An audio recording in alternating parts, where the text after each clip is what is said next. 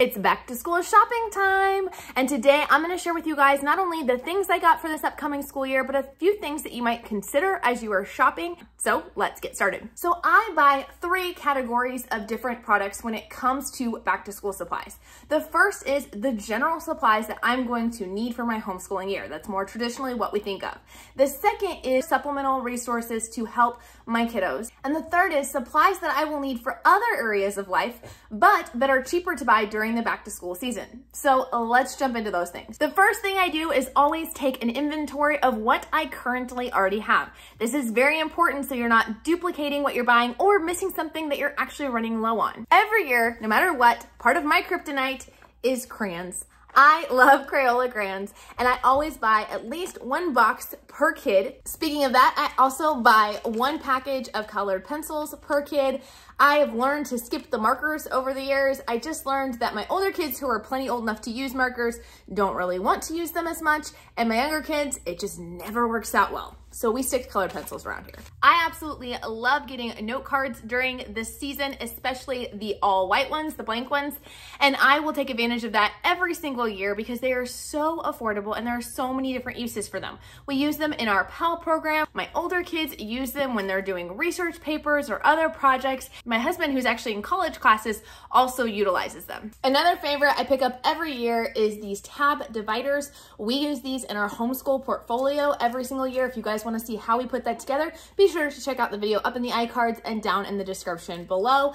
But I have absolutely loved them. I don't get the really fancy expensive ones. These simple ones from the Walmart brand with little papers that you can adjust the different labels on the side is all you really need. Speaking of portfolios, I always get a 3-inch binder. This one is a 2-inch, but I am going to be purchasing a 3-inch binder for our homeschool portfolio. Those are the essential supplies that I need each year, along with some page protectors. I already have plenty left over from last year, so I don't need to purchase any more this year. A few other general supplies we got is for my husband. I splurged and I bought the Sharpie brand highlighters. I have all these fun, colorful highlighters, and he just wanted straight yellow, and he really prefers the name brand to the off-brand, and so since he's going back to college, I figured I would get this for him for a special treat. Also for my husband, he absolutely loves graph paper. He does not like to do lined paper. So I got him this 5-subject graph paper notebook. It's got dividers that pop out and you can easily move them around. It's got over 300 pages, and I grabbed it on an Amazon Prime Day deal,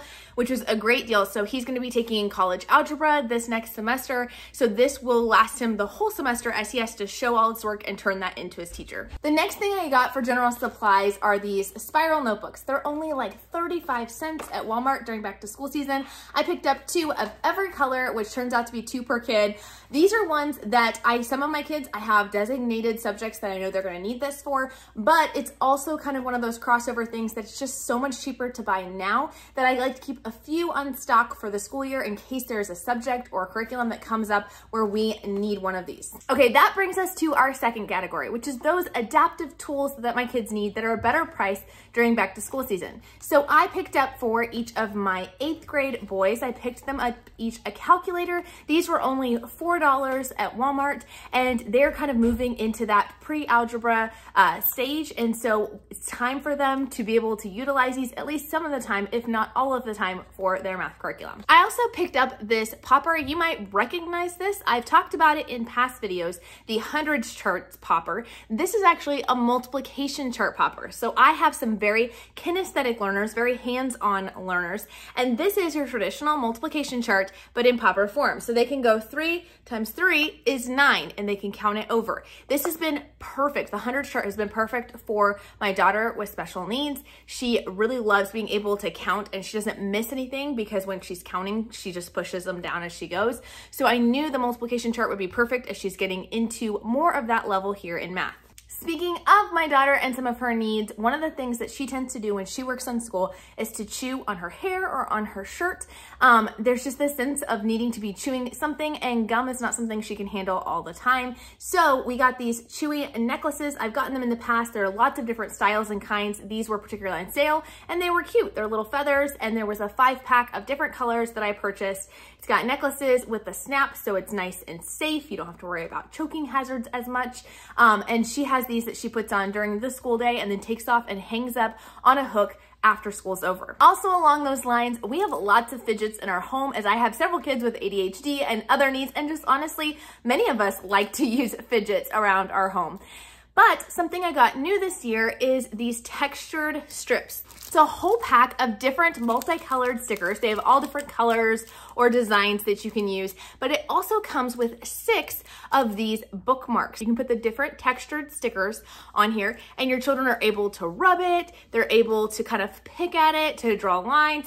It's just kind of a nice fidget to have. We put them on carabiners for most of my kids so they can hook it on their backpack or on the loop on their pants. They just have the ability to have that on there. They can change it out with different colors, and just another way to help them focus. These stickers can also be placed on other things like the front of their notebook or even on their pencil boxes if they need something to fidget with while they're sitting and doing their school. The third category, like I mentioned, are those things that are just cheaper in back to school season that I like to purchase for other areas of life. So one of those things I've already shown you, and that is this 2-inch binder that I got from Walmart. This is actually for my Sunday school lessons. I teach preschool Sunday school class, and so I am kind of working on gathering. I've made a lot of printables to go along with the curriculum we use and different activities that I have found over the years. So I'm kind of putting it all in one place so that for future years it's easier to teach. Also for church, I picked up composition notebooks for each of my 6 kids.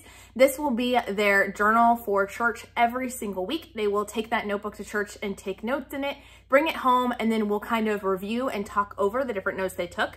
For my youngest ones, they will draw pictures instead of write something that they heard about, but it's a great way to have it's a great way to keep focus as well as to be a great conversation starter to talk about the sermon after church is over. Something else that's also cheaper during back to school season is usually ink cartridges and paper for your printer. So always consider looking around for deals, watching out for your favorite deals to pick up some ink for the upcoming school year or for other uses. I also like to get my personal favorite kind of pen, which is the G2 pens. They're kind of expensive normally, but usually during back to school season, you can find a great deal. I also usually take this time to get Sharpies for my home and my homeschool. We host a lot and we'll have people write on their cups with their Sharpie name or different activities that we'll do when we do a garage sale or we do other things. I always need a Sharpie and they can be so expensive.